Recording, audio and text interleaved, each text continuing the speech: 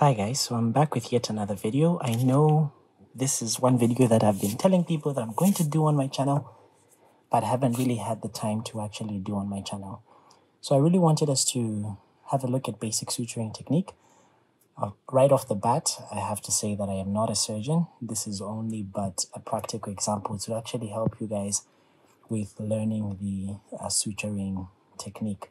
So, and for practice, it's just a simple basic demonstration. So with me here are the basics that you actually need. Of course, you need your patient. Right now, this is our patient here.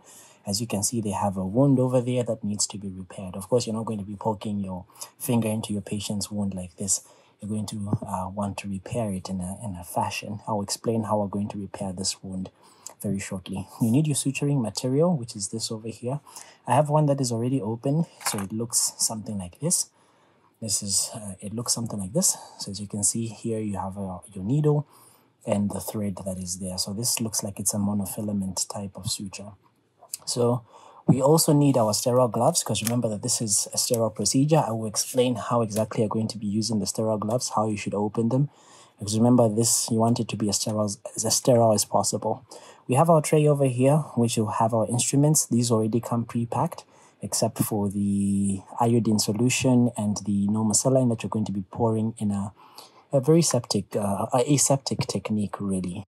So you also have our gauze over there, and this is going to be used to, of course, clean the wound. We're using a foam in this case because we don't really have the gauze and we're rather improvising. And don't ask me why my iodine is not looking so dark. It's just improvisation. Here we have our instruments. We have our forceps over there. You need two types of forceps, but unfortunately the one that we have here is the non-toothed dissecting forceps. The toothed one will have two pointy teeth at the end there. You call that as a toothed dissecting forceps, but we don't have that currently. We have our scissors over there. Don't come flooding my comment and say this is not the right scissors to cut stitches, because it's what I have and what I'm working with. Here we have our needle holder over here. We have our needle holder that's going to be holding our suture. So you need to actually have this needle holder. Very important. Even how you're going to be handling it is actually very important. The technique that you're going to be using, I will discuss that very shortly. Okay, so let's jump right into how we're going to be opening the gloves in a sterile fashion. Remember, all this should be a sterile procedure. So as you can see on the gloves here, it's written that you're supposed to peel this downwards. So when you're opening it, make sure that you're not touching the inside contents of your gloves. And the way you're going to be opening it is you're going to peel it open like that. You're peeling it open. So with holding it both hands, and you're pulling with both hands, and you're peeling it open. Never should you touch the contents of the inside, because this is a sterile procedure. So if this was a sterile field and everything here was sterile, you're going to dump it like that.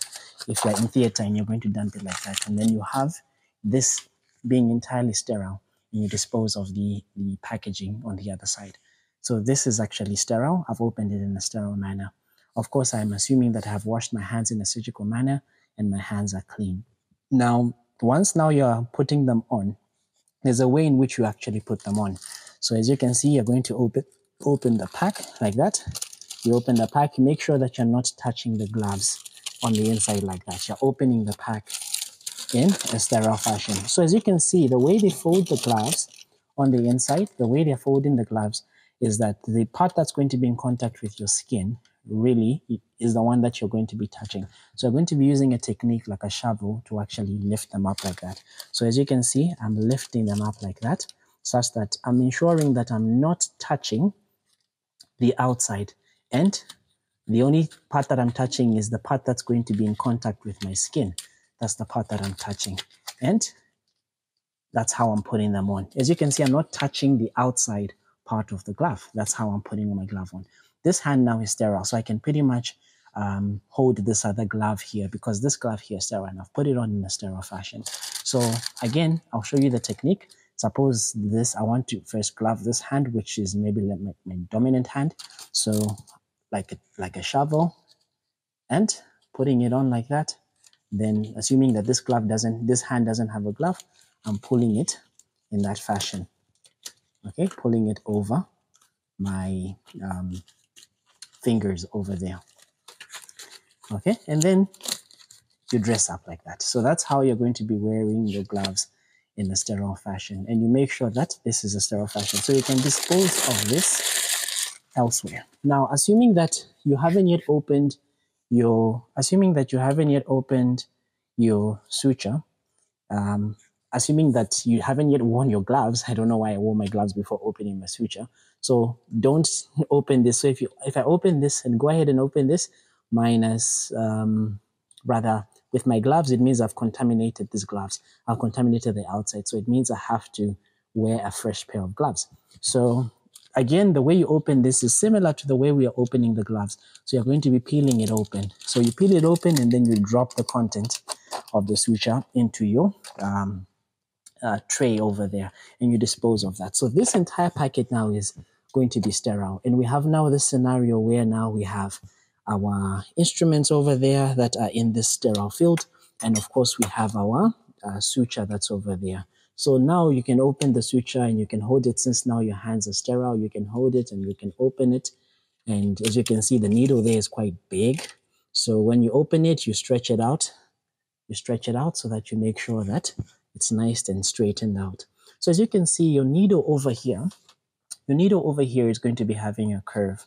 Usually you want to place your needle holder at this particular point here because you want to be making it such that it's hitting the skin at 90 degrees and going into the skin at 90 degrees. That's why you want to place your needle holder somewhere there. Not really at the center, but closer to this other side so that you can, when you're making that swinging motion with your wrist, you're actually getting into the skin in that fashion. So I've opened up our suture. We have worn our gloves, and let me just get this out of the surgical field, and we have everything ready now. So the first thing that we're going to do is, of course, we want to clean our wound over there. If you have an assistant, you can actually ask your assistant to do this, to wear sterile gloves and clean it. You can first start off by irrigating the wound over there. You're going to irrigate it with whatever it is that you want to irrigate, whether it's your normal saline or whatever it is that you're going to be using. You can actually irrigate your wound over there. Once it has been irrigated, you're going to take your swab like that and dip it inside there. And then you're going to clean the wound. And make sure that you're cleaning away from the wound and you're not cleaning over the wound. So you're cleaning away from the wound. We don't want to see this because you are retracing everything that is there. We don't want to see this because you're retracing, you're taking the bacteria that is there, putting it there. So you want to be cleaning away from the margins of the wound. So you swab once, you dispose, take another one, swab again, dispose, take another one, swab again. So you do it with the normal saline like this. Again, on the other side, on the other side, on the other side, on the other side, like that. Then, of course, you get another swab. You dip it in your iodine, swab that side, swab that side, swab that side, swab that side, swab that side. Ensure that now your wound is completely clean. Now, when you're coming towards the wound and you are repairing the wound, remember you have a wound and we are going to be using what is known as the rule of 50s. So we have a wound that is this length here.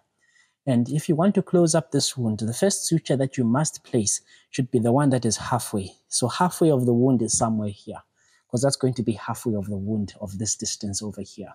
So you're going to place your suture there to divide this wound into two halves. Then you have two halves there. You place another suture here, you place another suture here. So this wound would need 1, 2, about 3 sutures for you to actually completely close this particular wound. So I've cleaned this area. We now get our needle holder. Now the way you hold this is there are different techniques that can be used in terms of how you're going to be holding this. So as you can see, it has a clipping mechanism here at the end. And this clipping mechanism, as you can see, it clips and you can't pull it open like this unless if you pull this one upwards and the other one is pushed downwards. That's how you can open it. So there are 2 techniques as to how you can actually hold this.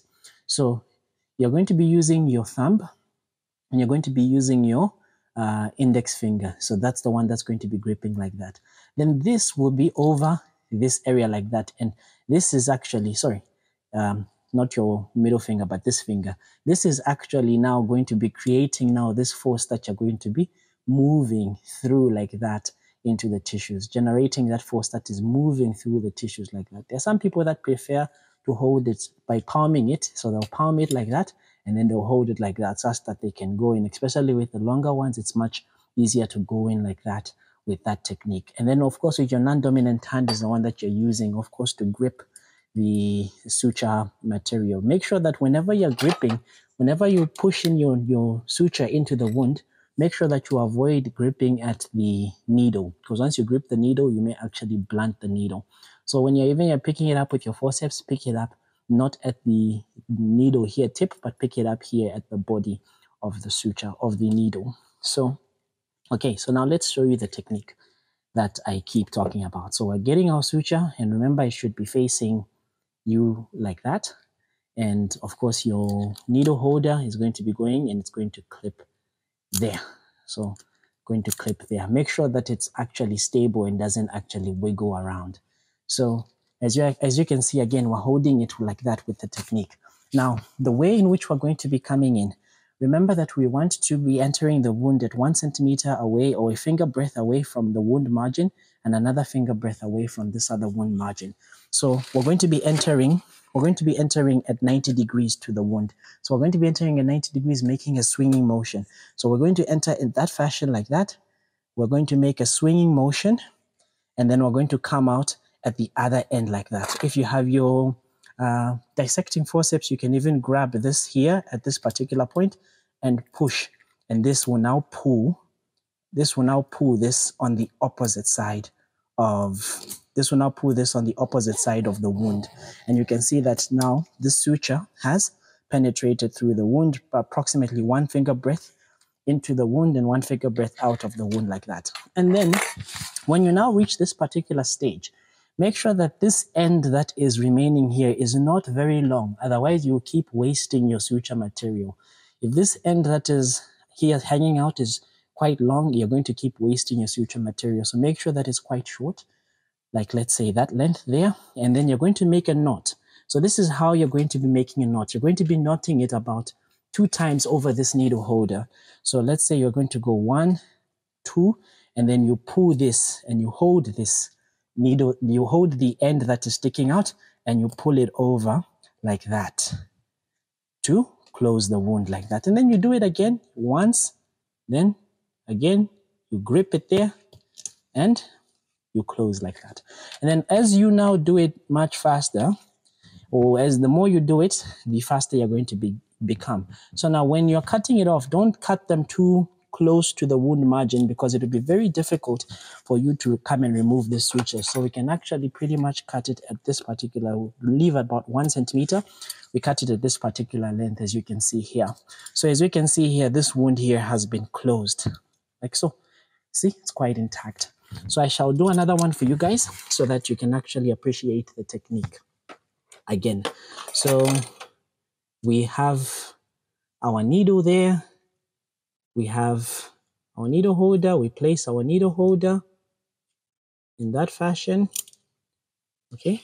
Once we've placed our needle holder, remember we're coming 90 degrees to the skin and we're making this swinging motion. 90 degrees and making swinging motions to the skin, and we push the needle in. Remember, avoid grabbing the needle by the tip. You can grab it by the body like that, and you push it in like that. And make sure that the end that is remaining here is going to be quite short, and then you make your knot. You're going to be making your knot, and you tie it off. You make another knot like that, and you tie it off. Then the last bit is, of course, to cut it off. So again, you come and you cut it off about 1 centimeter away from the wound. And that's how you actually do. So once you learn this basic suturing technique, it actually becomes very easy for you guys to do. See you in the next video.